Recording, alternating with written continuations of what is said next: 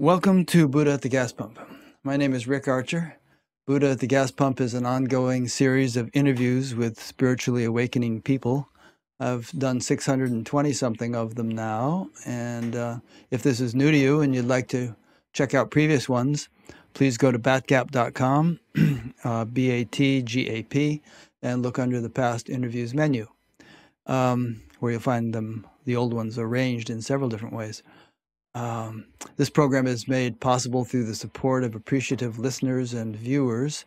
So if you appreciate it and would like to help support it, there's a PayPal button on every page of the website, and there's also a donation page that explains some alternatives to PayPal. Speaking of previous interviews, my guest today is Phil Goldberg, whom I interviewed 11 years ago, nearly. 11 years ago, it'll be in January. Phil and I have known each other for over 50 years. In the last interview, I said 40 years. Now it's 50. We've been good friends for all this time and had some interesting adventures together. And incidentally, you might like to listen to the first interview we did together, although I apologize for the imbalance of the audio tracks. In those days, I didn't have two-channel audio as I do now, and so my voice is about twice as loud as Phil's. I know that because I listened to it this week, but otherwise it was good content. So welcome, Phil. Good to have you. Thanks, Rick. Great to be with you again. And let me just read Phil's bio a little bit. So Phil has been studying the world's spiritual tradition. Oh, incident, I got to show you guys something. So I mentioned that Phil and I knew each other 50 years ago. Here's a picture of us 50 years ago, roughly. I don't think you can see it, but the audience can. Oh. And that's obviously Phil on the left. You had a funny story about this photo, Phil. I think your nephew or somebody saw it, and tell us that story. I was giving a TM lecture sometime in the 70s. And then whoever took it sent it to me several years ago. And I showed it to my nephew, who was then 9. And he said, "Who is that?" And I said, it's me. It's Uncle Phil. And he said, "That's you? What happened?" and I crack people up by telling them that story ever since. My nephew, of course, doesn't remember it, but it just says so much. Yeah, I told Irene that story, and she cracked up. She thought that was great. The ravages of time. But to tell you the truth, in many respects, I don't know about you, I feel younger now than I did then. Wasn't there a Dylan song? I was so much older then. I'm younger than that now. Yes, I know exactly what you mean, except when, some of the arthritis in my hip reminds me that I am in fact older, but yeah, I do feel more youthful in many ways, and I know more, I'm wiser, and one of the ways I'm wiser is I don't think I know everything like I did back then. I sometimes think, okay, I really wish I could redo high school in my current state of mind. I would have gotten so much more out of it at college. Yeah. Incidentally, speaking of hips, I have a friend who had both hips replaced, and he regularly hikes the Grand Canyon and things like that. So go ahead and do that if you need to. So here's your bio. Phil has been studying the world's spiritual traditions for more than 50 years as a practitioner, teacher, and author. He trained as a transcendental meditation teacher with Maharishi Mahesh Yogi in 1970, as did I. We were on the same course, and later became an ordained interfaith minister and spiritual counselor. As a public speaker and workshop leader, he has lectured and taught at major venues throughout the U.S. and India. As a professional writer, his articles and blogs have appeared in numerous print and online publications, and he has authored or co-authored more than 25 books, including an upcoming novel and such celebrated nonfiction as The Intuitive Edge, Understanding Intuition and Applying It in Everyday Life, Road Signs on the Spiritual Path, Living at the Heart of Paradox, the award-winning American Veda, From Emerson and the Beatles to Yoga and Meditation, How Indian Spirituality Changed the West, which he and I talked about a lot in the previous interview, And his relatively new book, which I just listened to, The Life of Yogananda, the story of the yogi who became the first modern guru, and his latest book, The Timely Spiritual Practice for Crazy Times, Powerful Tools to Cultivate Calm, Clarity, and Courage. He has produced e-courses for spirituality and practice and has taught many online courses, most recently the Yoga of Intuition and Creativity, 4 Pathways to the Divine, How Hindu Dharma Transformed the West, and the forthcoming An Immersive Exploration of the Iconic Autobiography of a Yogi. His special 12-part series, Spiritual Practice for Crazy Times, for Unity Online Radio, features interviews with well-known spiritual teachers. He is currently working on 2 nonfiction books and a sequel to his novel. In addition, he blogs regularly on Elephant Journal and Spirituality and Health, co-hosts the popular Spirit Matters podcast with our mutual friend Dennis Ramundi, and it has a YouTube channel also, and leads American Veda tours to India. He serves on the board of the Association for Spiritual Integrity. I'm an advisor to that organization and helped found it. And his website is philipgoldberg.com. So I don't usually read fairly long biographical sketches like that, but that was good. It packs in a lot, and probably you wouldn't remember to mention all that stuff if I just asked you to wing it. Thank you. I appreciate it. Let's just kind of, speaking of winging it, I have some notes here, but I think we're just going to have a fairly extemporaneous conversation and cover all kinds of stuff. And as I often say to my guests, don't hesitate to say whatever comes to mind. Don't wait for me to ask a question about it, because I might not think to. If you feel like launching into some segue, just go ahead and do it. All right. Sounds like good jazz. Yeah, right. That's what it is. So I just listened to your book and I enjoyed it a lot.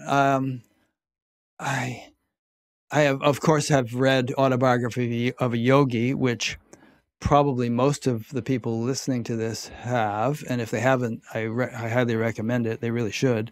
It's quite a book, and it got a lot of us started on the spiritual path.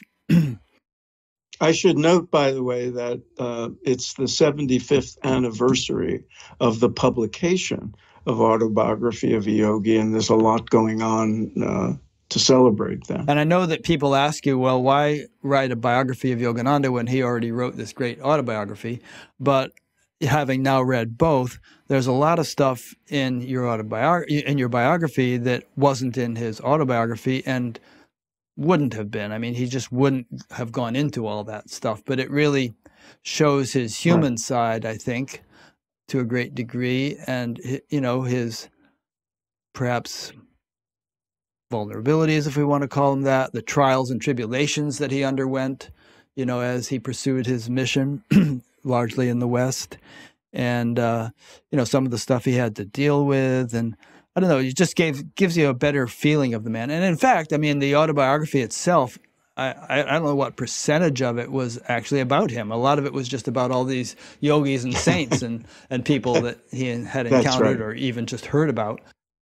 The Autobiography of Yogi, is probably the most influential book on spirituality, at least, well, in the last 75 years at least. When I was researching American Veda, and I asked people what got them on their spiritual path, if they mentioned a book, it was far and away the most often mentioned book. The second most mentioned book, I should say, was Ram Dass's Be Here Now. But when I interviewed Ram Dass, he mentioned Autobiography of a Yogi. So it's a hugely influential book. And when I wrote American Veda, I had a chapter to devote to Yogananda because he was so influential in the saga of Eastern teachings, of the teachings of yoga and Vedanta and the whole sort of Indian legacy, that I gave him a full chapter. And while researching it, I realized he had a really interesting human story, and we know a lot more about his human story than we usually do from renunciate gurus who don't talk that much about their past. And I felt, oh, I wish I had more space. And then after the book was published, and I was thinking what to do next, I thought, what about a full-on biography of Yogananda? And there are other gurus I wrote about that would deserve that. But, my first question to myself was, well, but he wrote the autobiography. So what is there? So I revisited Autobiography of a Yogi, and that's when it really hit me how much he leaves out. There are places where he says things like, and 4 years passed. And, he'll just, he talks about his 4 years in Boston, which is where he started. He came here in 1920 to Boston and spent the first 4 years of his, what would ultimately be more than 30 years in America, in Boston, and says in 4 years passed in Boston, and I taught a lot of people, and that was it. And I said, wait a minute. What was that? What were those 4 years like? Here's a guy who grew up in a part of the world where, it seldom got below 60 or 70 degrees. And he was in Boston, and he showed up in September. And what was the winter like? What was it like being a long-haired, dark-skinned man in Boston in 1920? When there was so much racism alive, and no one had, very few people anyway, had seen an orange-clad Hindu. What was it like? How did he get started? So I set out, and I realized there's a lot of gaps to fill. And you're also right that the book is called An Autobiography of a Yogi, and it is to a large extent. But it's also other things. It's a treatise on Indian philosophy. It's portraits of incredibly interesting people who are not Yogananda, like, saints and yogis and siddhas, and people like Gandhi and Rabindranath Tagore and Luther Burbank. And so it's a lot of things, not just a straight-on memoir. And so I felt there was room, given his importance and the number of people who admire him and revere him, there was room for telling the larger human story that's not in Autobiography. One thing that struck me as I was reading the book, even though I had already read American Veda and I was somewhat familiar with the history of the Vedanta Society and Vivekananda coming here and everything, one thing that struck me was, what a splash he made in the West back in the 20s. 6,000 people would turn out for a lecture. And, it was, really kind of big news sometimes when he would travel around, because somehow I just have this bias that, Eastern spirituality didn't really take off until the late 60s and early 70s, because that was when it took off for us. Because we lived that. A lot of groundwork was laid by Vivekananda and his lineage, and Yogananda and his work, and the Autobiography of a Yogi. I mean, you're right. It really took off from 67 through the 70s. But, things were different then. Mass media. I mean, Yogananda was here at the birth of radio. The immigration laws had changed. Jet planes, were available, and the 60s happened, and the explosion of interest in consciousness expansion, and the Beatles happened. The Beatles went to India with Maharishi Mahesh Yogi, and that was huge. But a lot of the people who turned out for Maharishi and for Muktananda and for Satchidananda had read Autobiography of a Yogi, and they didn't all become disciples of Yogananda. They found other teachers, but there was groundwork laid. And you're right, in the 20s and 30s, he started filling auditoriums, but didn't start that way. His first public talks after he came here to speak at a conference, and then waited around to see what would happen. And then he got invited to speak at a church, and he was given talks to 10, 12 people in people's living rooms. They all start that way. I know people who, went to see Amma on her first, times and it was just small rooms of people. But then word grew, support grew, people who were influential came aboard his work, trained, sort of clued him into how Americans think and how to reach them. And before you knew it, he actually in 27, I think it was, filled Carnegie Hall. So you and I are quite familiar with Maharishi, and both in his public presentation and behind the scenes. And in a way, some ways, Yogananda reminded me of him in terms of his almost childlike enthusiasm for everything. He wanted to go sightseeing, and he wanted to try different food, and he would play pranks on people, and do odd things. Stick something in somebody's ears. It was in one of your chapters, and all kinds of kind of playful things. That kind of playful innocence, which I've seen in a lot of gurus. People, swamis, that sort of innocent joy in the little things of life. And both of the people we're talking about are monks. They're renunciates, but they like to laugh, and they like to be made to have a good time, and there was a lot of that in Yogananda that I learned about from reading letters and memoirs and things of people who knew him. And that's the kind of thing that when you said there would be things in my biography that he wouldn't write about. Well, why would he write about practical jokes? And, he may have mentioned that he liked to cook. He liked to cook for people. He liked to have banquets and honor people and all that. But he went to Western movies, in the 30s and 40s. There's that part of thing. He loved to travel. He collected souvenirs and stuff. He loved the American go to landscape. Yellowstone and all kinds of places like that. Yeah. Another thing about him, which again is characteristic of several such people that I've known, is his incredible energy. He only slept a few hours a night, right? And he would just go and go and go. And that kind of says something about, what at least some type of enlightenment can be. It's something above the norm in terms of the way a human being can function.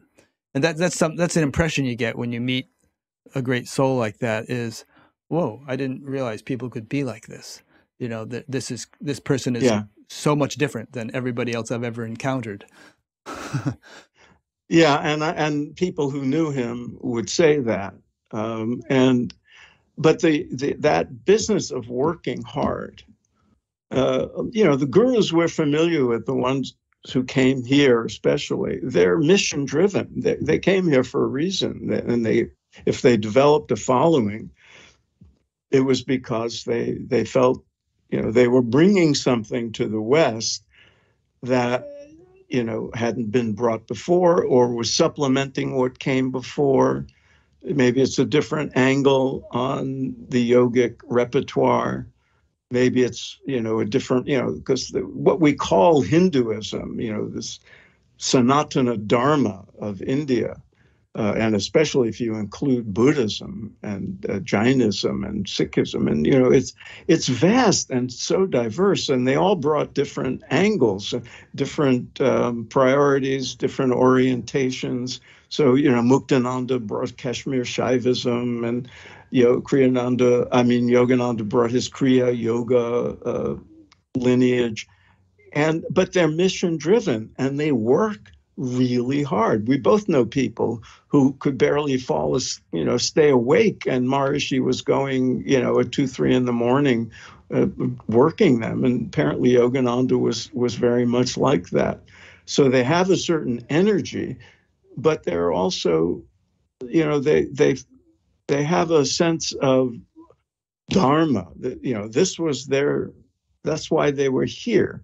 And they were fulfilling a mission that they felt was given to them and that they didn't question. And they worked very hard. Yogananda worked really hard. And when you think about what he was up against, 1920s were very different from the 60s and 70s. The resistance was more, racism was more. And then the depression came and they could barely pay the bills. There were challenges. There were people who were trying to bring him down. There were things he had to deal with, and he dealt with it. Yeah, I mean, some of the things he dealt with, for instance, like you just said, there were financial pressures, and the Great Depression came along, and a lot of people who had been able to support him no longer were able to, and that was a struggle. And there were all kinds of things he had to do to deal with that. And then he had some people who were really close to him and kind of his right-hand man, so to speak, who ended up leaving him and eventually trying to sue him. So he had some kind of betrayal kind of situations that he had to deal with. And your book portrays his personal reaction to those things, both in terms of the emotional impact it had on him, and also, the strategies he tried to employ to deal with these folks, obviously fighting fire with fire and having to resort to legal recourse of various kinds. Yeah, and on top of the actual lawsuits, and there were 2 important ones, as you said, for people who had been close to him, they made front page stories in the Los Angeles newspapers. So all this happened after he set up his headquarters in LA. And so he had to deal with the media backlash and the public perception of things, as well as the actual lawsuits and hiring of lawyers and the sense of betrayal and all the rest of it. And one of the interesting things about that comes out, that, another thing that wouldn't be in his own memoir, there were times, and this is on record, it's in letters and everything, where he just felt, I don't need this. I want to go back to India. I want to do what I originally set out to do, which was to be a sannyasi, to be a monk. And the one time he did go to India, he was in India for a year, the only period that he was not here, from 1920 till his passing in 1952. And he visited monks, and he said, part of me wants to stay here and just like walk along the Ganges and be with God. And that's why I renounced, the householder life. That's why I became a monk. He called organizations hornet's nests. He didn't want to be involved with all that not craziness, but he knew it was necessary. And the mission was the most important thing. And there were a few times where he said, I may not come back. I may go back to India and stay there. But he didn't. And it reminded me of that scene in Godfather 3, where Al Pacino says, every time I think I'm out, they pull me back in. He said on one of those occasions, he went to Mexico to be by himself for a while. And he said, Yogananda did, not Al Pacino. Right. Yogananda did. And he said, I asked Mother Divine, I asked the Divine Mother, please let me just go back to India and be a humble monk. And she said, no, you got to go back. You got work to do. And so he did. And and you have to admire that, because and it's one of the many ways where if you look into the lives of somebody like that, um, you find inspiration for your own path, and you find kind of a role model situation, because you think, I think my life is hard, you know. So did his life was hard, and he was a monk. He didn't sign up for this, but he did what had to be done, and he did it in that spirit of establishing yoga, perform action, that from as best as he could, to maintain his inner state of peace and bliss, and to be joyful, and to treat people well, and to behave honorably and with dignity. At the same time, he had to work really hard, and he was up against very big challenges. So you think, okay, every time I think I want to just get out of here and renounce the world and go live in an ashram, I think, well, that I'd probably go there and get bored and get annoyed at the monk in the next room. And when we look at the stories of, quite a few in Eastern teachers who came to the West, it seems that the impact of Western culture got to them somewhat. In other words, compromised their integrity, or it was compromised. They allowed it to be compromised, or whatever. They weren't able to maintain quite the impeccable image that they tried to portray. Do you feel like anything like that happened with Yogananda, or did he really kind of maintain a very high standard? Well, most of what you're talking about, which is why you started the Association of Spiritual Integrity, and why I'm involved too. So, there was so much disillusionment about some of the gurus in the 60s and 70s and later, and especially some of the self-anointed spiritual teachers. So we're very aware that this happened. When I was looking into Yogananda's life, I came to realize there are people to this day, this is 80 to 90 years later, arguing over whether he had affairs with some of the women in the ashram that became the international headquarters of his self-realization fellowship. This is 3-4 generations later, and they're still arguing about this and looking for evidence. But there weren't any women who said that it happened, were there? None. That's a difference between him and some other gurus. There was one woman who, in a letter, said he tried to kiss her or hold her or something, but there's reasons to doubt the veracity of it. And even if it does, she didn't say they had sex. She didn't say, he forced himself on her or anything like that. It was all very 1920s. So people were interpreting, what might have happened when they saw people go into his room late at night. That's right. They saw women going into his room late at night. And then, as we said earlier, some of these yogis, they work till 3-4 in the morning and then sleep for a few hours. So he had people coming in, they were working. That's the story. And you think, well, if he was going to be doing that, if he was going to have affairs, he certainly wouldn't do it by parading women out of his room in this place where everybody would see them. It would be more clandestine. And there were accusations of that. There's people who claim he fathered children, and they can show you, look how much this one looks like this person, and all that. And I went into the project thinking, okay, maybe he did. Maybe he did have some fall from grace. Maybe he did, as other gurus have. It wouldn't detract from my respect for the work he did, but I'm writing a biography. I have to be objective. I'm going to look into the evidence. And, people were hoping I would be the one who who blew the whistle on Yogananda.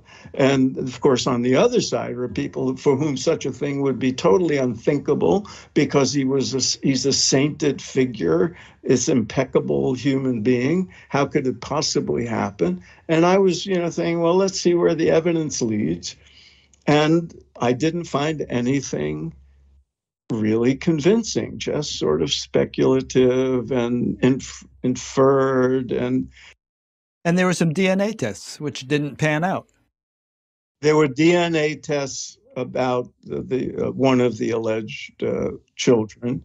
And then there are people to this day who say that SRF tampered with the DNA samples and it was not real, and so there are people who were disappointed that I didn't that I didn't declare the truth of Yogananda's transgressions.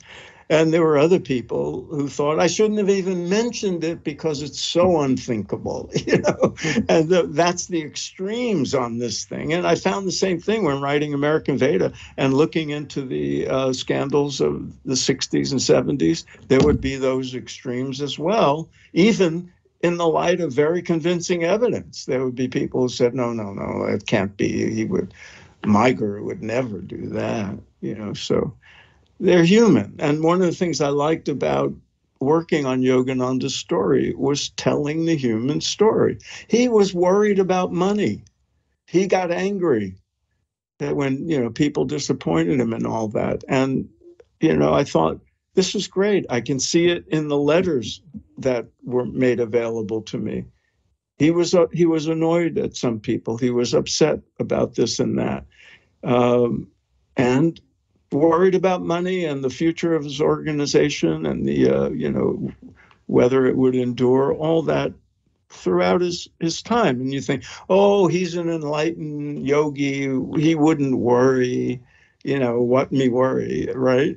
He wouldn't be concerned about that. The God will support him and he would have had faith. And he had a certain equanimity, it would seem, and a certain grace, but he did worry. And he did get angry, and there was a human part of him. I loved that. And he was also very kind and very loving. The other human qualities come out. He was very close to his family. A lot of renunciates, certain orders, they disassociate from family life. No, he was in touch with his father. It was so sweet to read about his reunion with his family when he went back to India and all that.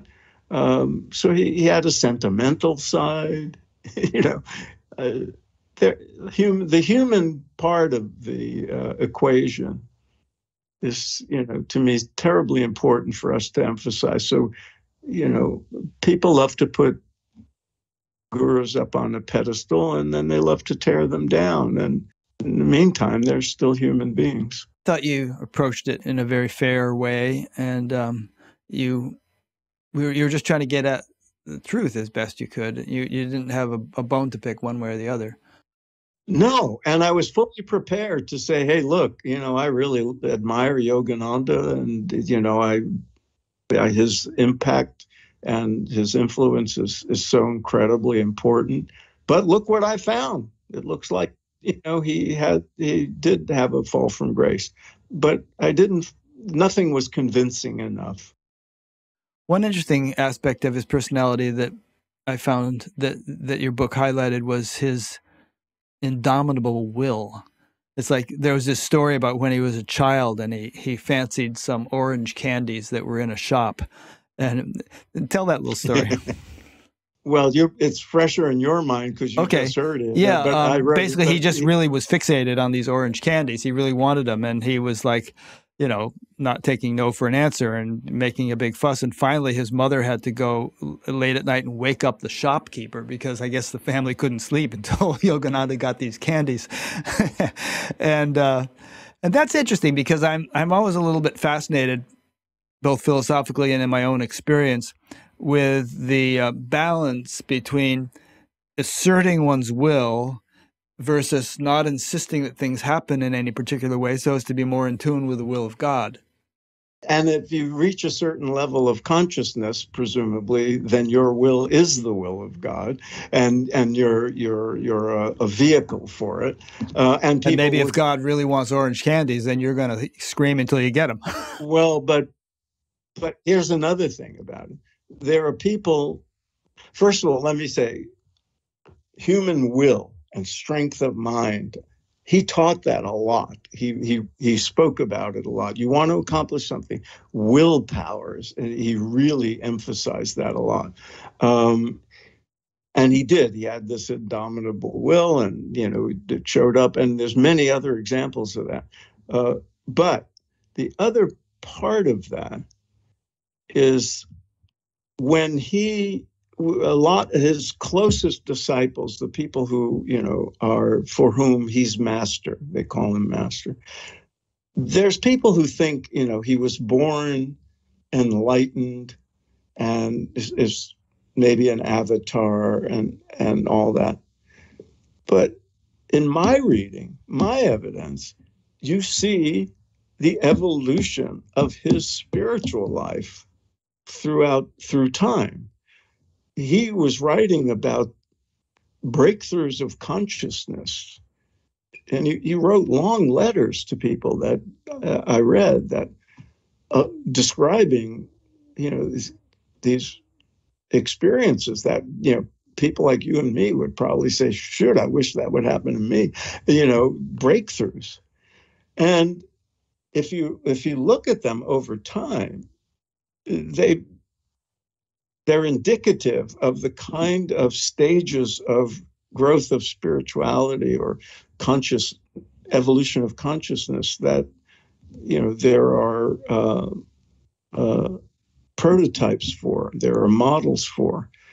And there were, for example, periods of going into deep samadhis on spontaneously, and then coming out and describing them to people and writing in letters. And there was one moment where he said, from now on, I will always have this inside me, and you won't know it. You won't be able to see it. I won't look any different. But he just knew it, had that breakthrough into some permanence of that, higher consciousness and realization of the self. Well, that to me is a sign that he experienced spiritual growth. He wasn't born that way. He was a seeker, and he had his own sadhana and his own pursuit of higher consciousness and moments of realization and breakthroughs. And we don't get to see that in the so-called enlightened ones very often, but he left behind a record of that. And I love, and there was stuff that, I just couldn't put it all in my book about him. I just had to choose some of them carefully and make choices. But it was there. And the other piece of that is that indomitable will as a kid. He knew that he was meant for the monastic life of a seeker and spiritual leader as a kid. I always joke when I've talked about this. It's like when we were all teenagers and we all had people that we knew who were called ringleaders, and they would like be the ones who threw a party or did some mischief. Let's go shoplift, let's go do this, let's whatever, borrow dad's car. Yogananda was a ringleader, but he was organizing satsangs as an adolescent. He would gather his friends and go see, this guru who's in town, a Swami they heard about, or go to the temple because it was a festival of some kind. And he was going to see every guru, every Swami, every person he could meet and talk to. He was also pretty athletic. He was a good athlete. He ran races. He was apparently very fast. But his main activity as a teenager was spiritual. And when he was 15, he started an ashram. That's a mark that was there. And he went off beginning at age like 12 or 13, 3 different times, just left home to go off to the Himalayas to find his guru. And the family had to go running after him and bring him home. He got pretty far. From Calcutta to, I have the mileage and what it would take. I don't remember the details, but I said, wait a minute. He was like 12, 13 or 14 or whatever. And he went from, he took a bag of stuff and created some subterfuge and got on a train and went on his way to Rishikesh, but only got as far as Haridwar before they found him and brought him back. And so I calculated how long that would take now on a train. And it was a major undertaking to do this. And he was an adolescent. So, that the passion, the pursuit of the divine was just that strong and that obvious even when he was a kid. Who did he think he was in past lives? What was it, Alexander the Great or some such thing? William the Conqueror? I forget. William the Conqueror. Yeah, Arjuna. But, well, that one I'm not, was that him saying it or was it somebody saying it about, yeah. I heard that he said that. I don't know. Maybe somebody said it about him. And, I'm asked about that, and I'm agnostic. I don't know about people's past lives. People have told me who are my past lives, and I don't know what to take seriously or what not to. But, there, when he told followers he had been William the Conqueror, so now those followers wanted to be the people around William the Conqueror, so they made their choices. Another thing about him was that, and we're not going to spend this entire interview talking about Yogananda, but so far we are. We don't have to, we can. But another thing about him was he would often have visions of something that was going to happen, and then that very thing would happen. Yeah. And, that's part of the autobiography of a yogi. People talk about the number of miracles and wonders and supernormal psychic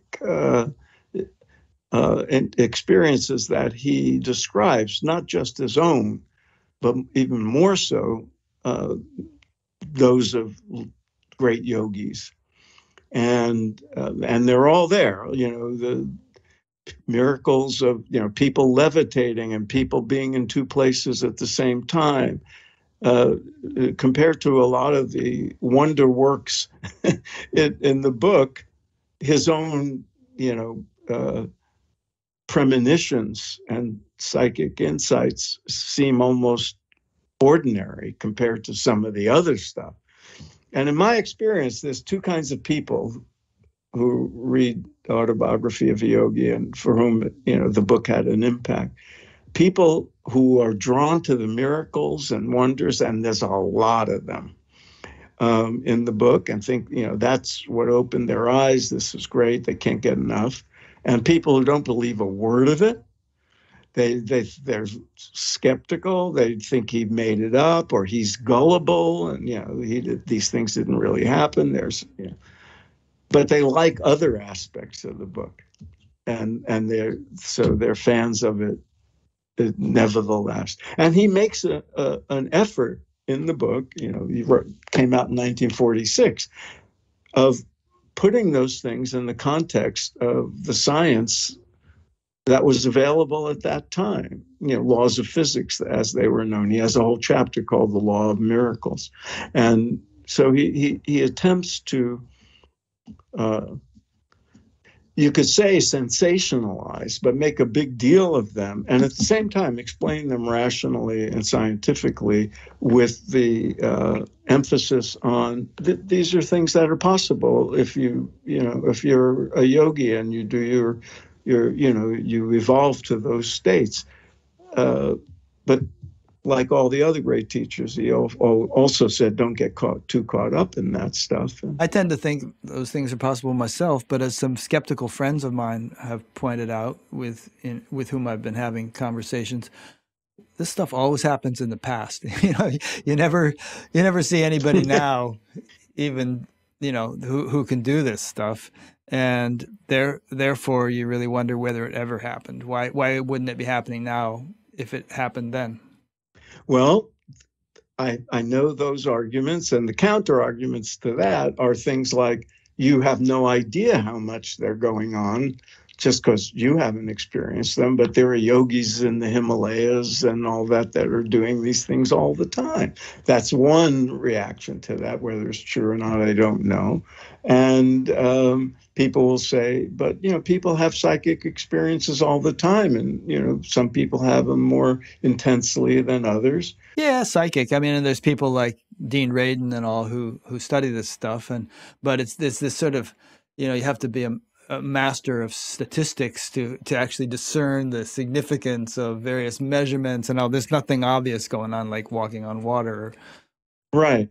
But I know, but people might say, oh, yes, but it happens up in the Himalayas, and wasn't happening on the streets of Calcutta in Yogananda's youth, but they heard these stories, and he claims to have witnessed some of them. Well, a skeptic would say, well, he's seeing what he wanted to see, or it was a trick.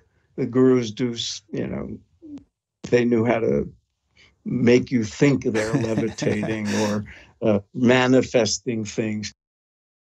Our friend Dana Sawyer, who has been all over India many times, and he knows all these tricks. And so he would see these guys on the street making their pulse stop, and he said, "Oh, you have a walnut under your armpit," or the milk was dripping down. "Oh yeah, you did something with a sponge in your hair," or whatever. But then he said the one thing he ever saw, which he couldn't explain away, was this guy who could swallow a live snake and then regurgitate it. He said that was not some hocus pocus. He said he saw the guy do it. I do it every Thanksgiving. Yeah.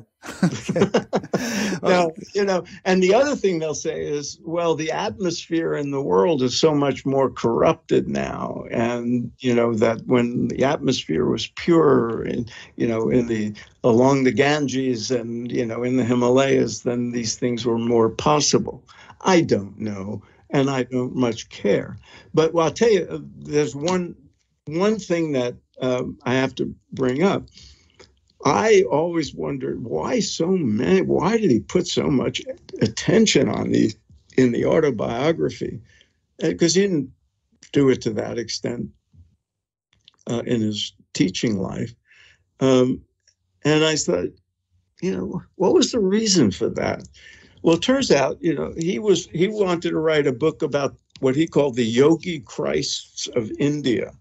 And he was gathering stories and materials for that book, and then was persuaded to write this memoir. And so it became a kind of combination of autobiography and that. But at one point, I asked my liaison people at SRF when I was researching the book, and I said to one of their leaders who was really master historian of Yogananda, and I said, why all the miracles and wonders? Why did he do it? And he said to me, have you looked at the title page of the book? Where here on the inside, where what does it say there? We can't quite see it. Okay, but it's on that title, what's called the title page of the book. He has a quote from the New Testament: "Except ye see signs and wonders, ye will not believe." He said, there it is. He told you the purpose of it right at the beginning. And I never noticed that. And I realized, okay, he was getting your attention so he could talk about things. He did something like this in his public presentations. And he had a guy come out and warm up the crowd by lying on a bed of nails and sticking needles through his tongue and all kinds of weird things. Know. And I thought, that's a little too showbiz. That's a little too vaudeville for my taste. But it got people in the door. So, whether that was a compromise, whether that was, P.T. Barnum's kind of stunt, that's up to you to decide. But he did make those choices, especially in the 30s when money was tight and getting people in the door was not necessarily easy. He had those people doing those things. One reason that I, find the whole idea of cities tangentially interesting is just that if people really could perform them demonstrably, verifiably, it would blow some minds in terms of,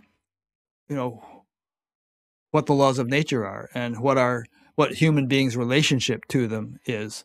I mean, if someone could levitate, for instance, and it could be totally proven that they were doing that, by any kind of scientific scrutiny anyone wanted to put on it, people would really have to rethink, what is the mind? What is gravity? What is the relation? What is consciousness? What is the relationship between consciousness and laws of nature, such as gravity? I mean, it would completely upset the apple cart paradigm of current scientific thinking, which I think needs to be done.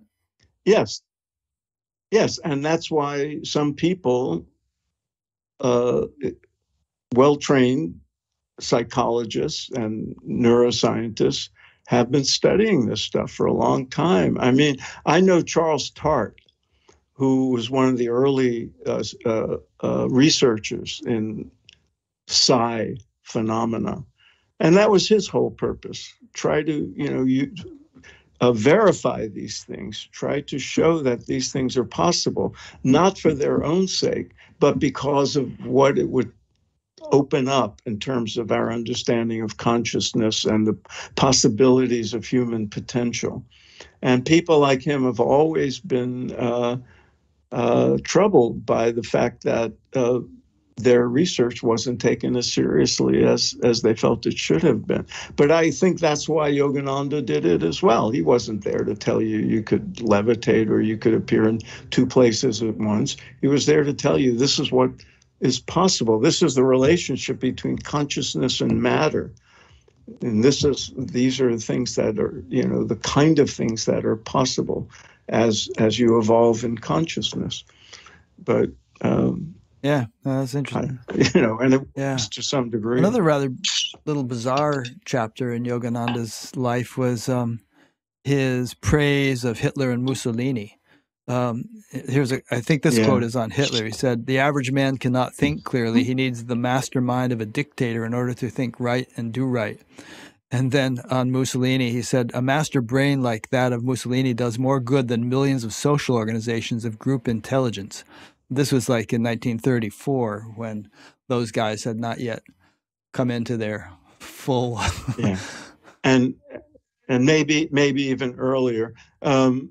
He later changed his tune about those people, obviously. But, when I found those things, I thought, oh, my God, what does that mean? Well, then you look into the history and you realize a lot of very responsible grown-up people in the period between World War I and World War II didn't get the rise of fascism when it was happening at the beginning. They saw, Mussolini was stabilizing Italy and unifying it and, helping the recovery after World War I and the early days of Hitler, which seems so unthinkable to us now. But there were some people who just thought, they need a strong leader. He was democratically elected, blah, blah, blah. And, the country is in bad shape and that's what they need. There was a lot more of that than we realized, especially in the late 20s and into the early 30s.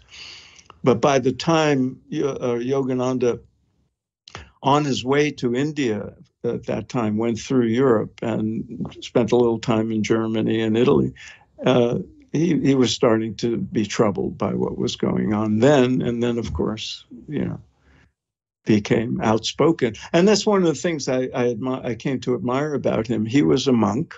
He was a spiritual teacher in a foreign land. He was not able to become an American citizen until toward the very end of his life.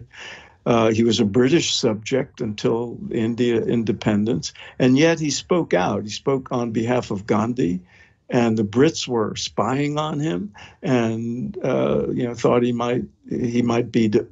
thought he might get deported, but he spoke out against bigotry and he spoke out against racism. And militarism and all kinds of things. And I thought, okay, good. An example of somebody trying to, who's in the world and not of it in that usual way. And an argument against spiritual teachers who tell us that, all this is Maya and we shouldn't be bothered with, current events and politics and foolish human things like that. No one knew better than Yogananda the reality of non-dual oneness.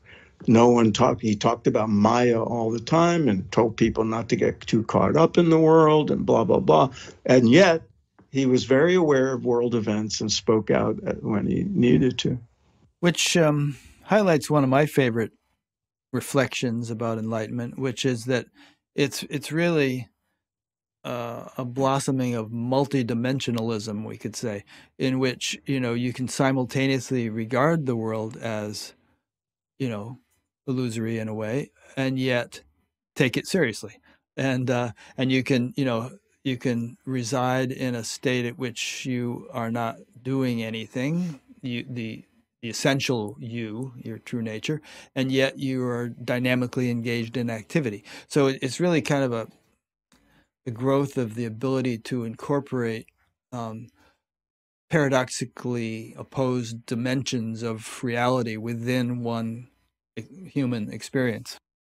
I couldn't agree more, as you know, and I think it's a terrible misunderstanding of concepts like Maya and non-dualism to adopt an attitude of our human story being meaningless or being indifferent to, the suffering of human beings, embodied human beings, and to turn away from it, because it's one of the earliest lessons in reading the Bhagavad Gita for the first time was Krishna telling Arjuna, you must act. There's no such thing as not acting, in the world. You have to. You're an embodied human being, and action is necessary. Then it's a question of what kind of action and what you do. And so all the teachers said, yeah, this is all a dream. Yogananda used to use the movie screen analogy. It's just all illusory, light and shadow on the movie screen of oneness and formlessness. And we're just, like the characters on the screen. At the same time, you have to act as if it really matters and do what you do well and do it with integrity and do it impeccably. He worked his people around him very hard while telling them not to get too attached to the things of the world. He would make them work very hard to get things done. Different spiritual teachers and teachings and movements seem to place different degrees of emphasis on different aspects of spiritual development, as you were kind of alluding to there. I mean, some are just, it's all about consciousness. They don't pay much attention to anything else. Some are like, it's all about behavior, being a good person, and they don't even consider consciousness. So, in terms of that consideration, what would you say Yogananda's balance was of the various facets of potential development? Did he cover all the bases? Did he place a fair amount of emphasis on ethical development, for instance, or what? I think he would have been in line with your way of thinking, that we have to, the priority is consciousness. The priority is your sadhana. You do your practices every day. Don't compromise on that. Make that your highest priority. Associate with the sangha of fellow seekers. Don't get too caught up in the world. At the same time, do what must be done. Do your dharma. Do your action with honesty and integrity. behave in accordance with ethical principles and good morality, and you do both. And he would not have thought that the expansion of consciousness alone would necessarily automatically lead to right action. It would just make the odds better. But you had to, people who had proper training and proper upbringing, knew how to behave, and he would get upset with people if they, slacked off, or they didn't do their jobs well, or they got lazy. He didn't like laziness. And I think most of the gurus I've ever met would be in the same boat. Priority is, he would have said your relationship to God, your relationship to the true self, this is what matters most. But you're also a human being. And I don't know of any respected guru these days, even now, who doesn't have some kind of serious service project going on that their ashram or their lineage is sponsoring.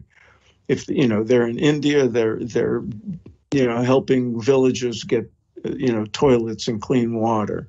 They're growing trees. They're feeding the hungry. They're doing that, and that is in every tradition. That God is first, but you also have to serve, and serve humanity in a way. And I've seen that many, many, many times. I'm sure you have as well. I mean, Amma has programs going on all the time. It's not just about hugging; it's about service, and and when I take groups to India and we visit gurus and stuff, it's very impressive how much of their efforts are around service.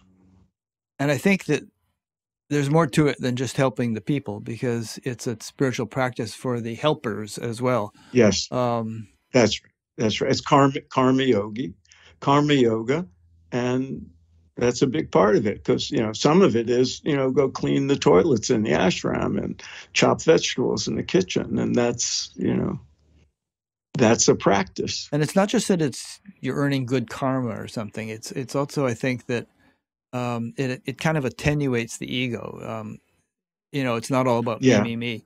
There's, what can I do for this person? What can I do? So it kind of takes the attention off of the individual needs and preferences and so on. It makes you more universal. It's a kind of consciousness. That's right. It's a kind of consciousness expansion, because we're selfish human beings. We're always thinking, what do I need? What do I want? And when you're forced, or encouraged at least, to do something for others, it's in a way liberating. I once heard a guru say, if you want to be depressed, just think about yourself all the time. And when you see people, in true need, and you're able to bring something to them, or you just know that you're doing something, even if it's just, well, my guru told me to, I'm going to, do whatever this is, or, whatever the task is. It's not selfish. It's a form of expansion. You're bringing something from the inner self outward, and connecting. That's why it's considered spiritual practice to do acts of service. And I think we've all seen examples of people who have left that out of their spiritual practice repertoire, and the results it has on their personalities. I mean, it's almost a caricature of, what was that? Somebody used the term flow bro. These guys who just sort of live for themselves and bounce from one relationship to the other and couch surf around the world. And there's just kind of this self-absorbed. I mean, I don't mean to sound holier than thou, or that, I'm free of any such tendencies, but Irene chuckled. But but I guess the point I'm trying to emphasize is, if a person is really sincere about spiritual growth, then this needs to be part of the toolkit. And if a teacher is offering it, great. Yes. If they aren't, maybe you need to find a different teacher or kind of freelance in order to engage in something like this? And sometimes it's something very simple. I knew, look, we were all spiritual narcissists at one point in our lives, and so many of us still are. But I've seen people who were very self-absorbed, and all they wanted was their own enlightenment, and all this stuff. And then suddenly they were parents, and suddenly they're thrown into, or their parent needs caretaking. And they're suddenly thrown into a situation where you can't be selfish, where love just brings out doing, the priority becomes the care and of another human being that you love. And that's a form of service that comes naturally to people. And often it's a revelation. It's like, oh, that meant so much to my spiritual life. It's a form of bhakti, that love and devotion. I'm often asked, or I have been in the past, to describe my, most memorable spiritual experience. And I used to talk about, transcending and, on long meditation courses and, this feeling of this and that, because I never had spectacular experiences. And then about 20 some years ago, I was visiting my father when he was ill, and it was a whole thing, and I had to rush into the hospital, and I had to clean up a mess after him, and it was an all-night thing. And I came home, and I back to his house from the hospital after being up all night and just doing and doing and doing for him. And I sat down to meditate because I wanted to go back to sleep, and I just felt bliss and this oneness. And I said, what the hell is that about? You're exhausted. And I realized I hadn't thought about myself in like 6 or 7 hours. It was just pure giving and doing instinctively. And I said, that's when I realized that's why people do this service. That's why people, go to work for Mother Teresa or, emptying bedpans. There's something powerful about that. It's not my way. It's not like I gave up everything and became a hospital orderly, but it was really, really interesting. And so, that's why gurus, whatever your dharma is, like you are doing a great service with Bat Gap. Dennis and I are doing a Spirit Matters podcast. It's just service and our own enrichment. We learn a lot and all that. And so, we do what we can. And some people are just, I bow to their, spirit of service in the world. And many of them could use a spiritual practice because they're, busy saving the planet and social justice and all that. And they don't have that spiritual inclination, and there's a lot of burnout and a lot of so some balance there for the individual is terribly important. Well, I think we covered that point, but we can always come back to it. No, that's a good point. It's an important point. There's some, anything. I was just about to say anything more about Yogananda, but there were some poignant pages towards the very end of your book where he was approaching death, and when he actually did die, even the very last day of his life.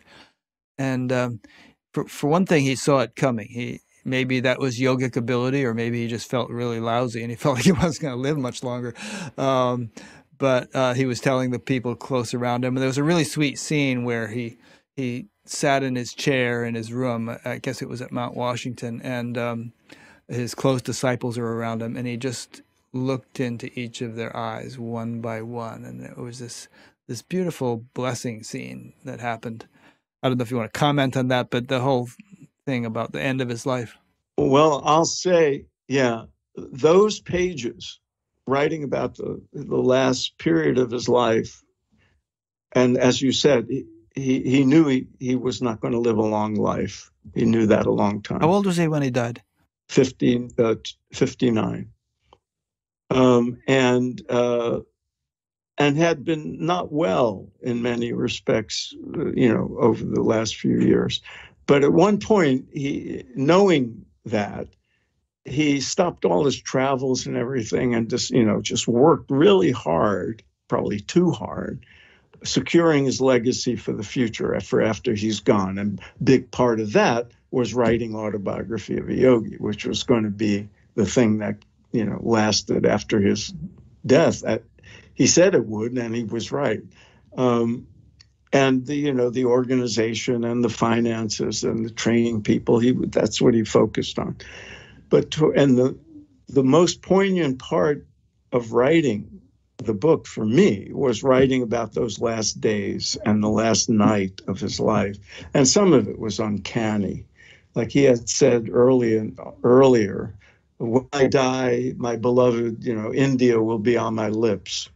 Because he loved his homeland. He was very happy when it achieved independence. Always wanted to go back for another visit, but only had that one. And the night of his death, the occasion was a big banquet for the visit of the first ambassador to the U.S. after India's independence. And Yogananda was the keynote speaker and blah, blah, blah. And he gave the keynote speech, and he read a couple of stanzas from his poem, which was an ode to India, so to speak, and his beloved homeland. And as soon as he finished, he fell, at the podium and died of a heart attack. It was really pretty uncanny. And that scene, that of course I learned about because disciples who were present wrote about it. He knew he didn't have long. I don't know if he knew this was his last night, but he knew it was one of the last. And he had the people closest to him. It was very tender, very beautiful thing. And you never know how much of it is exaggerated by people after his passing. But there were a lot of people at the banquet, and they saw that happen, yeah. Oh, that part, yeah. But the other little things, the premonitions and all that. But there were people who felt certain about him so strongly that you kind of expected to hear of resurrection stories. Yeah. Well, there was the body not decomposing story. Yeah, but that's different. And people have felt him come to them in visions and stuff, but nothing like the Christ story. But it's very beautiful. He was beloved by the people around him, and it shows in what they wrote about him after he was gone and while he was alive. And like all the other gurus, he had people very close to him who loved him and supported him and wrote checks and opened doors for him and got close to him and had the darshan, the special darshan, and that made others jealous. So it's very typical guru story in many ways, and therefore there's a lot to be learned about the gurus and disciples. But it's also unique because of his having written Autobiography of a Yogi. Not many gurus write memoirs like that. Well, I think we all owe him a debt of gratitude. I mean, everything he did, like you said in the beginning, really paved the way for whatever teacher we may now align ourselves with or have aligned ourselves with. I mean, he was a big contributor to what I believe, and I'm sure you do because you wrote American Veda, has been a significant influence on the West. I mean, yeah. One of the big three, if not the most important. I hate to rank people, but there were clearly three of the gurus who came here who had the biggest impact, the biggest influence. Vivekananda, Yogananda, Maharishi, in sheer impact. Did you know that Vivekananda and Maharishi had the same birthday? Same birthday, yeah. And Yogananda's January 5th. So make of that what you will. He was born the year Vivekananda came here. Okay, so we have about 45 minutes left. So what else do we want to talk about? There's your book, Spiritual Practice for Crazy Times, and these are certainly crazy times. There's the whole issues that we consider in the Association for Spiritual Integrity. We talked about those quite a bit in our first interview, and we've touched upon them here. But help me prioritize. What should we cover in our remaining time? Well, the most important thing, Rick, is for me to plug the course I'm going to be teaching starting in January, going through Autobiography of a Yogi in 10 sessions, weekly sessions for Hindu University of America. So if you want to, anybody out there wants a deep dive into the book and supplemented by stories I know from my own research, go to hua.edu and sign and so up. You'll read a section of the book, and then everybody will discuss it. Yeah, right. Approximately 50 pages per week, and then we'll discuss and talk about the messages and all that. And since this interview will be up for a long time past January, I wonder if that'll be online. It'll be archived. Yes, being taught online, and it'll be archived. Thank you for allowing me. That's shameless self-promotion. I'm sure you have. Okay, so issues around the dilution of yoga, cultural appropriation, perennial philosophy, whether all roads really do lead to the same mountaintop. Well, that's an interesting topic, whether all roads really do lead to the same mountaintop. I've had discussions with Dana about this too. Me too. And we're about to interview him about that on Spirit Matters. Oh, and Irene just sent me a question. Let's do the question first. This is from, from Dennis Sullivan in Beaverton, Ontario. Oh, maybe it's Denise, but it's spelled, well, that's French-speaking people say Denise, Denis.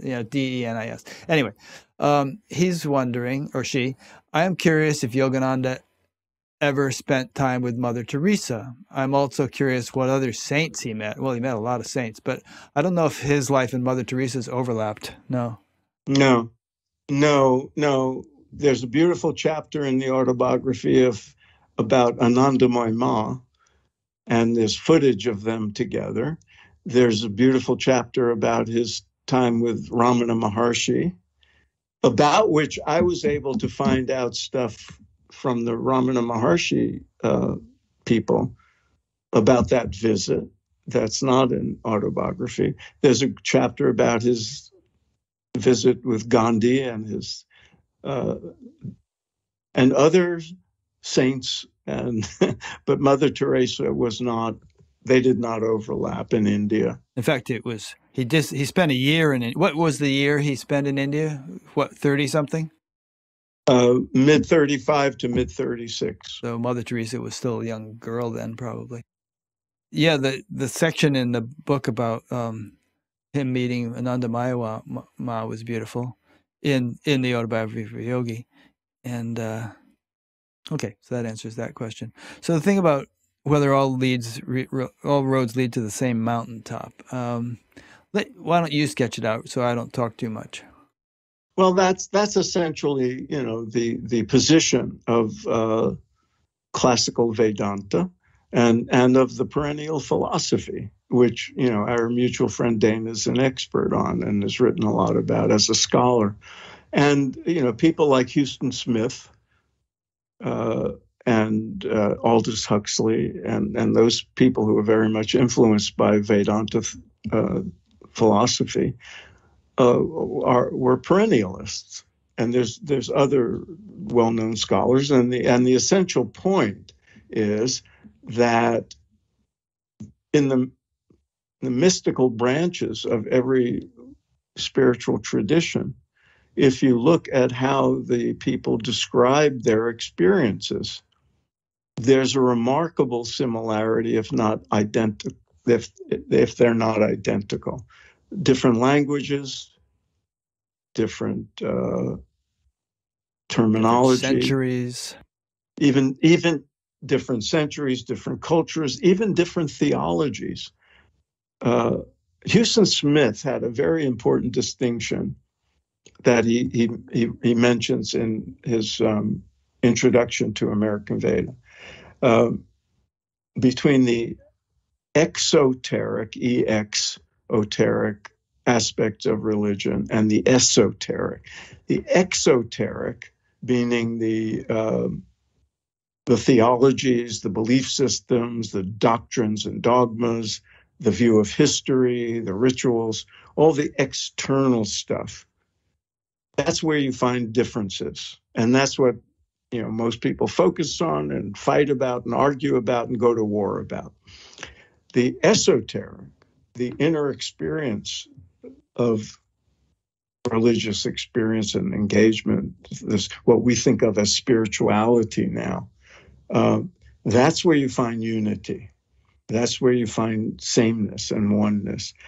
And people have argued with this, but people who are spiritual practitioners and who look at people like Sri Ramakrishna, who decided to test this out by doing Christian and Muslim practices to see if it gave him the same experience of oneness that his traditional yogic and Hindu practices did, and came out and said, yeah, all roads do lead to, all paths do, they all give you different views and they have different terrain, but when you get to the mountaintop, it's the same. He used the analogy of two different analogies.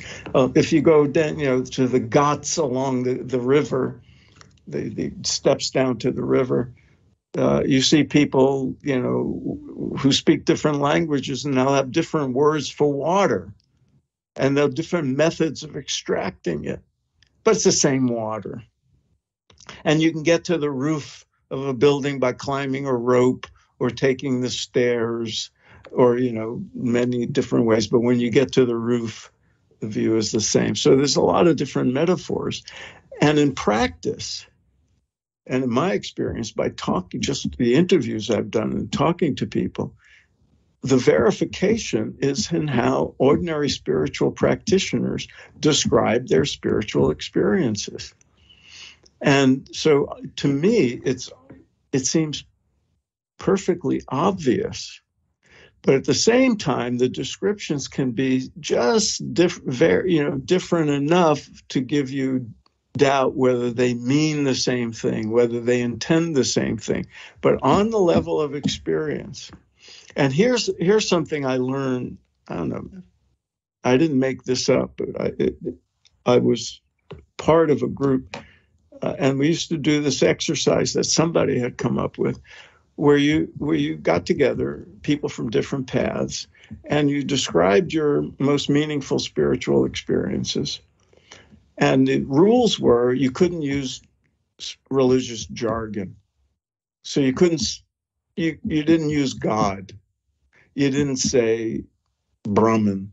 You didn't say Allah. You didn't say Atman, Samadhi. None of those terms. You just had to say what you experienced in plain language. And then you see people describe the same things. Vastness, transcendence, unconditional love, all the different qualities, bliss. But so this has, been argued, especially in academic circles, forever. But it would be a big remedy to, religious discord if we got away from belief systems and dogma and talked more about people's personal experiences. I know a Christian minister, when we get him to talk about his spiritual experience without invoking Jesus, it's very much like what many of us would have experienced. And we could throw psychedelics in the mix too, the kinds of experiences people have on those. That's right. And in fact, people who do that research have told me it kind of bears out the premises of perennialism, that the experiences are in fact virtually identical and very similar. And I think the reason this is significant, and it's not just some interesting intellectual thing, is that all these traditions are telling people that what they're aiming for is something that is indeed universal and fundamental and essential.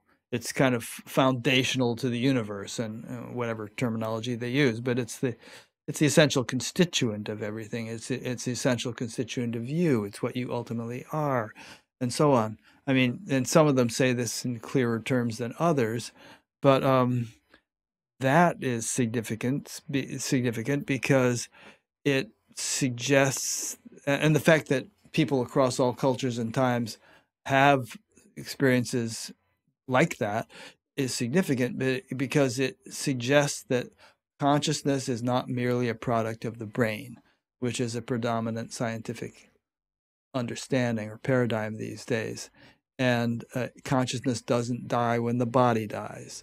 And, we are not isolated to this flesh and blood form. We're more like a field that transmits through or reflects through this form, and many points like that.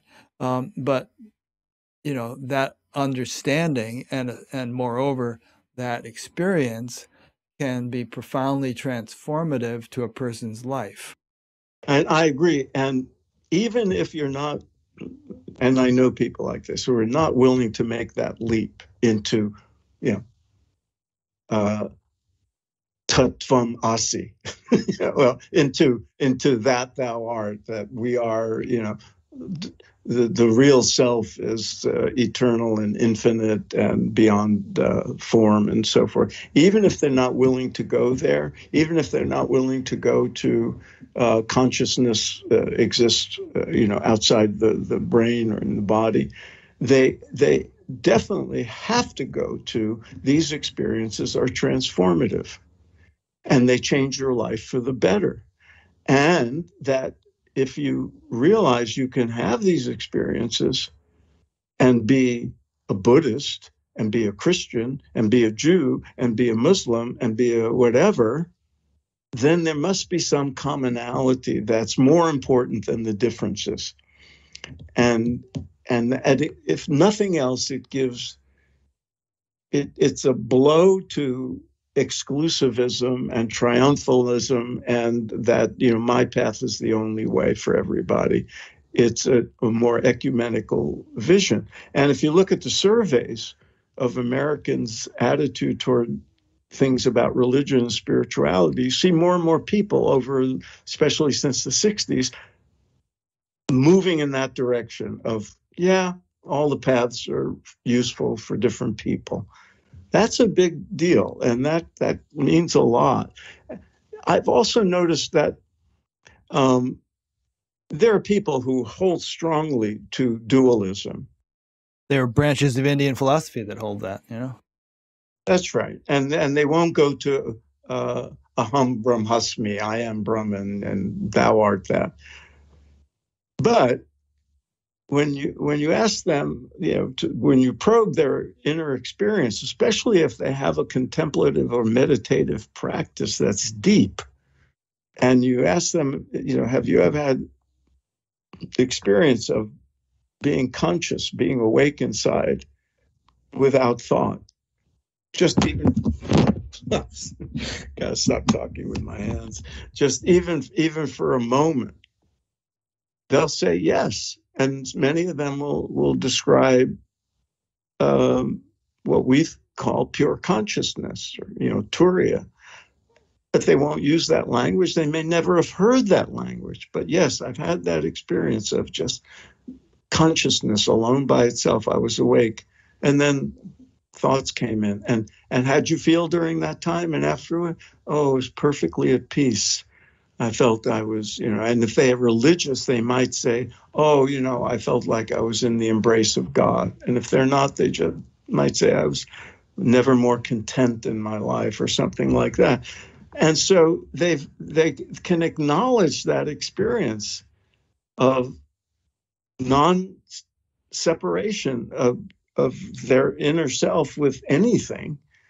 And yet they'll still want to maintain the dualism, but the experience is still the same. Now, I take it a step further, and I think you would too, especially since we're both old TM teachers, but it's not just that this experience is personally gratifying and enjoyable and perhaps improves your life. You begin to adopt healthier habits and drop unhealthy ones, and you get along better with people and all that stuff. But this potentially has huge implications for the world. And I think we're all concerned about the world, or we should be.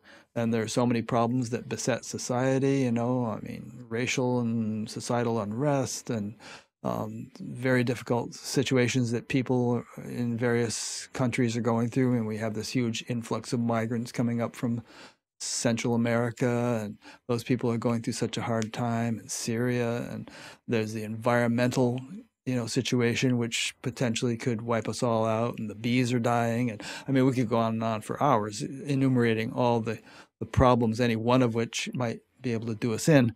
And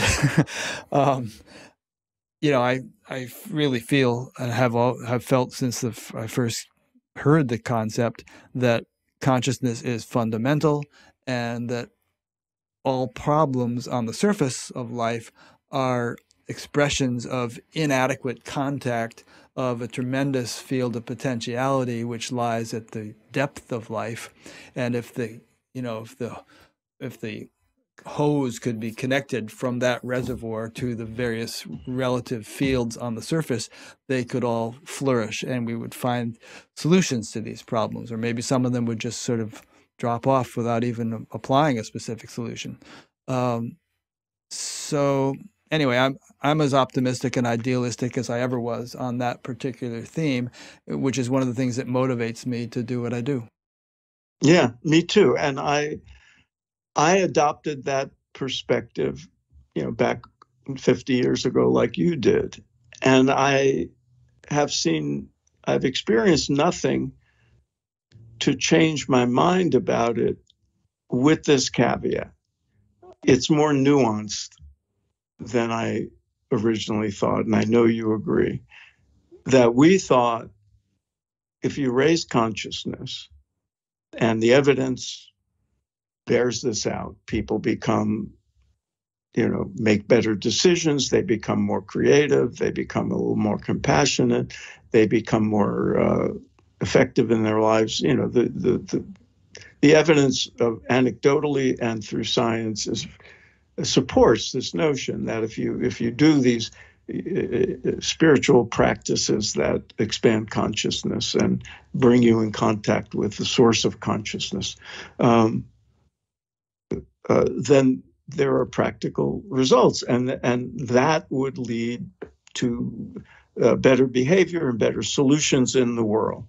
The thing I've come to modify that with is it's not automatic, and just the growth of consciousness isn't enough to make people behave in an exemplary way or not do foolish things. And this was never more clear than, these last several years when, we've beset by all the problems that back in the 70s, we would have thought would be long gone by now. And they're not. And you can say, well, that means, not enough people are meditating, not enough people are expanding their consciousness. And that's no doubt true. But the other disturbing thing was how many people who do these practices are either indifferent to the state of the world or are caught up in strange and destructive things like conspiracy theories. And that came as a shock to me. And I don't quite know what the solution to that is. And if you add to that what we talked about before, about presumably, enlightened or at least highly evolved spiritual exemplars misbehaving, usually around sex, sometimes around money and power, then you realize it's not necessarily a one-to-one correspondence with, elevated consciousness and ethical and moral behavior. Um, and so something has to be done on that level, which is what motivated you to start the Association for Spiritual Integrity and got me hooked on making a contribution to it, because sometimes there's a disconnect between the expansion of consciousness and the deep inner experience of realization and awakening and moral behavior. And this, karma to be considered, and upbringing, and, whatever else. That's a really good caveat. And let's talk about it for a little bit. I think about it a lot. I live in a community where, a lot of people, a few thousand, have been meditating, doing spiritual practices for many decades. I know at least half a dozen who went to the January 6th event, and who will tell you that, oh, it was just like a peaceful tourist visit or something like that. There are spiritual communities around the world, as we saw in our presentation with Jules Evans and Dan Wilson in the ASI, where, vaccination rates are so low that whooping cough and old diseases like that are cropping up, because the people have been convinced that they shouldn't take vaccines. I mean, we probably just got about a dozen thumbs down on this YouTube video, because probably some of the people are watching.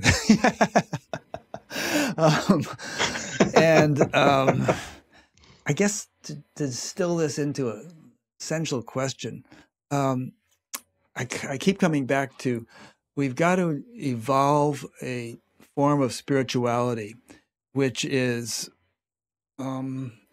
well-rounded, which doesn't have any important missing pieces. And I don't think that which is why I asked you that thing about Yogananda earlier. I think most spiritual movements you look at have some missing pieces. Something hasn't been emphasized enough.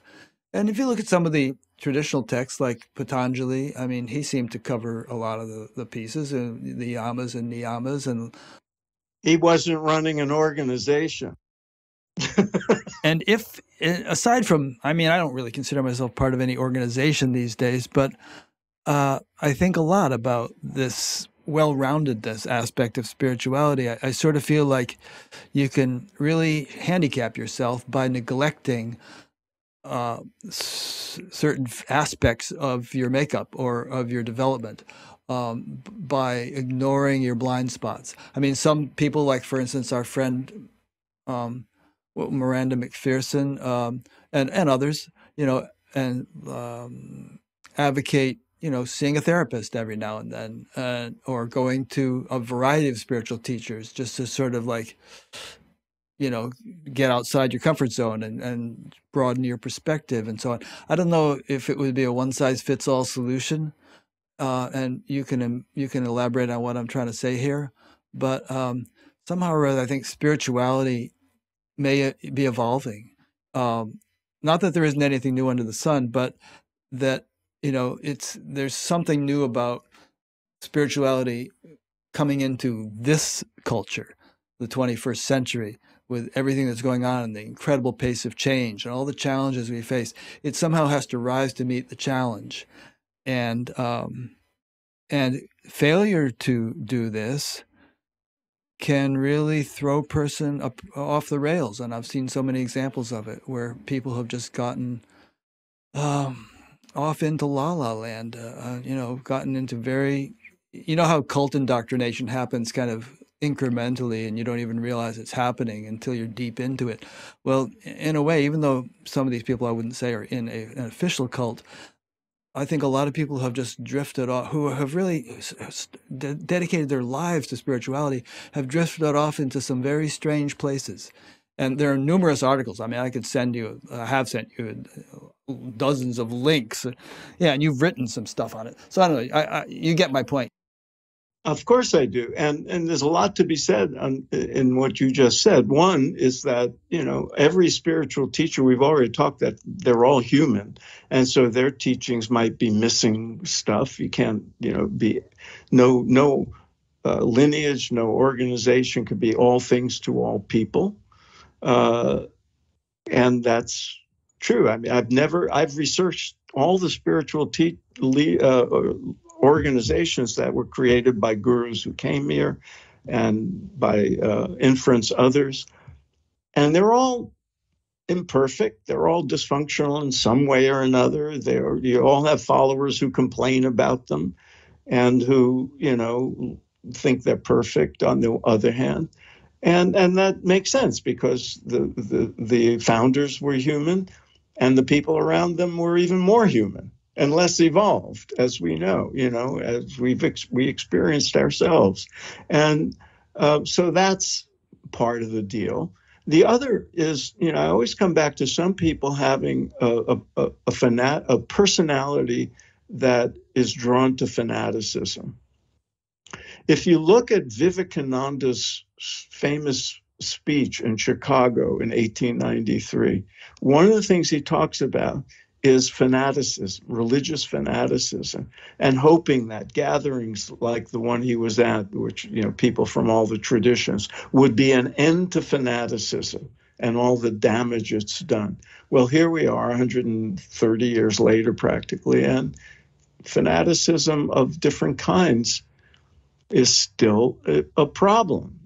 And you see it in spiritual communities. And some people then get drawn in a fanatical way toward things that can be destructive and not based in evidence. I think one of the things you were alluding to with spirituality for this time and place is that we are evolving in evidence-based spirituality.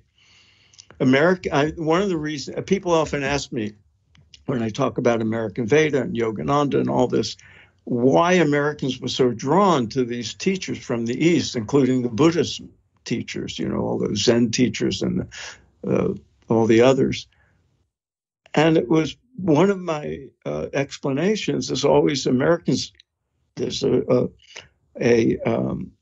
segment of Americans that are very open-minded and curious, and that pragmatism runs through the heart of America. We're very pragmatic. If something works, even if it seems strange, hey, it might work. I'll check it out. That led to the people, all these gurus becoming very popular because they didn't ask you to believe in anything. They asked you to try out these methods of meditation and yoga and everything and see if they worked for you. They didn't ask you to convert. They didn't tell you to adopt a belief system. It was a pragmatic, evidence-based spirituality. And that is still evolving. You and I remember when there was, a couple of studies on TM.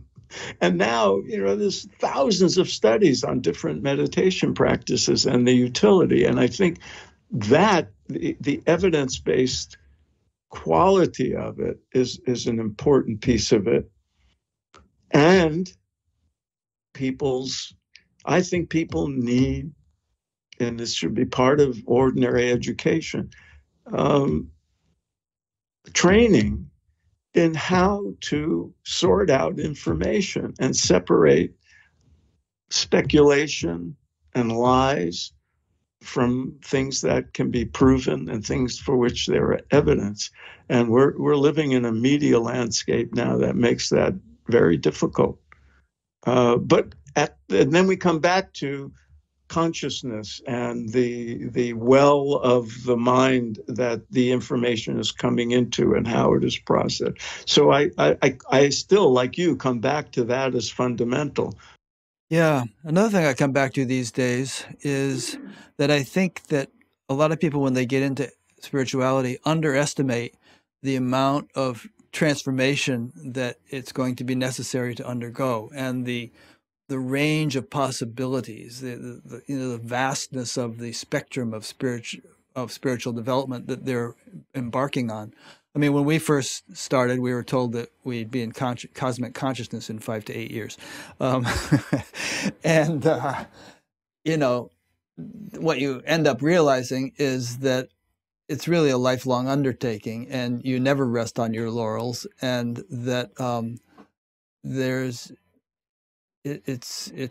it's really a huge thing, and you can get tripped up even after decades. They're sort of the razor's edge. You know, there can be pitfalls at any stage of the game, and there are actually Vedic stories about this. Great rishis who ended up falling because they got tripped up. They made some mistake.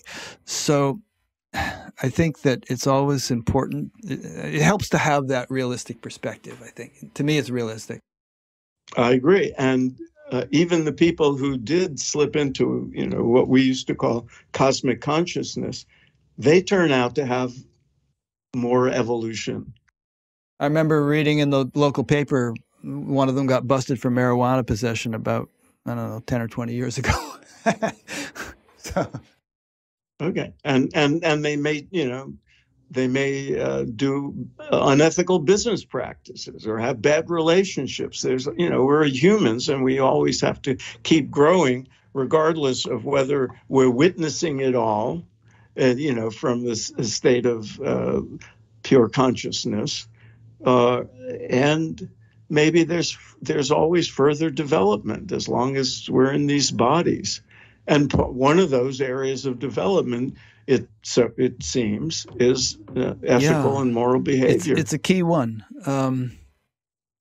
because if it's neglected, I mean, if you don't do your pranayama or something, no big deal. But if ethical and moral behavior is neglected or violated seriously, it can really. There's a saying, punya, it's your spiritual merit that has been accumulated. It can really pop your punya balloon and, cloud the mind and cause you to start doing even worse things. And the notion that right behavior automatically follows from, samadhi, from spiritual experience is, it just doesn't turn out to be true. It's just not automatic. I think there's some correlation. You're more likely to behave in the right way. You're more likely to obey, the sort of rules of the road. But if you've never taught those rules or you had contempt for them before, you might still misbehave. You might,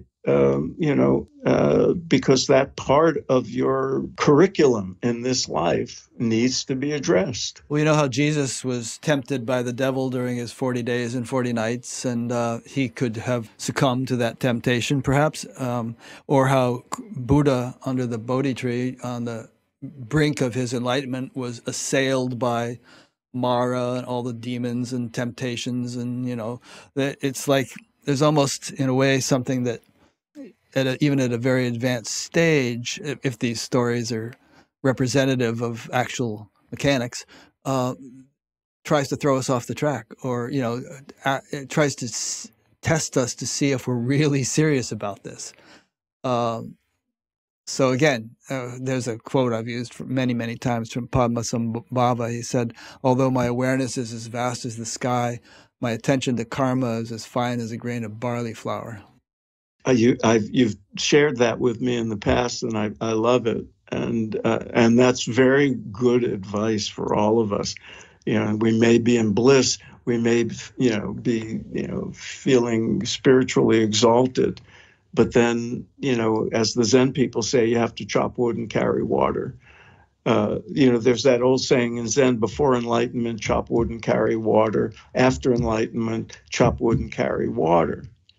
And people don't quite realize that part of that, the meaning of that is you're still chopping wood and carrying water, but your experience of it may be vastly different. But you still have to chop the wood and carry the water. Otherwise, you can't build a fire and you can't quench your thirst. But the implication of that is, You should do that with integrity, and you should chop wood and carry water with dignity and concern for others and compassion. Look, a big part of the Buddhist teachings is about nirvana, getting enlightened. But what else? Also compassion. And they have practices for cultivating compassion. And you have people like the Dalai Lama talking about compassion. Both of us interviewed Robert Thurman for our podcast. And I was interviewed by him not long ago. And one of the things I admire about him, he's not only a scholar of religion, and he's so close to the Dalai Lama, he's passionate and fiery, about climate change and the importance of it. And I've met other gurus. I've seen them in India working, to combat climate change and make people aware that this is real. So being in those states doesn't mean we're not also human. Another thought that comes to mind is that in the early years of my spiritual path, I was just going along being myself, but I did things which by my current standards were completely outrageous, would be egregiously wrong and insensitive and cruel and, crazy by my current standards. So I think, what happens is, this Padmasambhava quote about the grains of barley flour, at first, maybe to take your chopped wood thing, we're just swinging a big dull axe and whacking big pieces of wood. But later on, we're kind of becoming this fine sculptor, just carving this intricate thing. Your discernment has to become refined. And it's not difficult, but your walk has to be more and more fine-tuned. You know what I'm trying to say? I do, yes. And maybe part of that is you start chopping wood and carrying water to people who need some help, and not just for yourself and your household. But I'm glad you used the word discernment, because that's always been a big part of the yogic path. Shankara, the great, non-dualist, wrote, a book that has been translated Crest Jewel of Discrimination, but now they might say discernment. And Viveka, discernment, intellect, discernment of the intellect is highly valued. And often in spiritual circles, we should be in the heart, and you're in your head too much, and you think too much. And there's an almost denigration of the rules of logic and of rationality. Well, the yogis were much more balanced about that. They were, all about the heart and feeling and love and compassion, but they were also about discernment and discrimination and thinking clearly and following the rules of rational discourse. If I understand Shankara correctly, what he says is that the final stages of enlightenment, or the higher stages of spiritual development, require a really subtle, refined intellect. But he said that at the earlier stages, you just don't have that, and you can't have that. And what you need to do is purify yourself to the point where you can, and therefore karma yoga. You should just engage in activity and good works and things like that. And through that, you'll eventually become pure enough that a more subtle intellect will begin to dawn. And it's that subtle intellect that accomplishes the final stages of realization. And that is using the mind to go beyond the mind. So ultimately, discernment takes you to the door beyond which there's nothing to discern. That's just, there. And we haven't even mentioned bhakti, and we mentioned Raja Yoga in the sense of doing meditative practices. But bhakti is also, the devotional activities and the traditions that emphasize bhakti, and, all the practices around doing ceremony and chanting and singing. Yeah, all that can be very purifying. Yes, and it's you can transcend doing that. People have great experiences doing that, and it opens the heart. So we all need balance. You mentioned razor's edge. that comes out of that image is from the Upanishads. And when I remember writing somewhere, that if you're going to be walking on a razor's edge, you need balance. I think that's the point of the image. Yeah. You need to, because if you go too far in one direction or another, you get into big trouble. So extremism and fanaticism. He was a big time fanatic before he found it. A question came in from a fellow in Portland named Emile Picard, and he said that he actually had a visitation from Yogananda about 10 years ago. He said it was comforting, the visitation. He said Yogananda told him things would be hard, and he's wondering if Yogananda ever appeared to you in a dream, and if so, if you feel comfortable sharing about it. I am not inclined to such experiences, but no, he never has. And people have also asked me when I was writing about him, did I feel his presence? Was I being guided by him? And I know people have had these experiences, and I don't want to appear cynical about them. They may very well be real, but it didn't happen to me. I did feel at times being guided by something, that there was something right about doing this, and it was going to be, it was important to do, and all the obstacles sort of seemed to dissolve as soon as they arose, and it became doors opened and all this, and so I felt in a sense guided and supported by something beyond the ordinary. But I can't say it was Yogananda or he came to me in a vision or anything like that. I feel closer to him, of course, because I just spent all this time researching and writing about him. But I was never a disciple. I was never a devotee or even a student, other than drawing a lot from his books, like many of us did. This copy of Autobiography of a Yogi I first read in 1970, but I was already on my path. And there are a lot of people like me, millions like you. You got something out of his book. You were inspired by it. You learned from it, but you had a different path. But then there are those who read this book and their whole lives change, and they become devotees and they become disciples, and some of them become monks in his tradition. And that's a different level of engagement. Even now, you can still do that, right?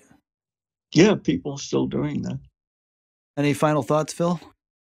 No, I thank you for doing this. It's a great joy. Always fun to talk to you.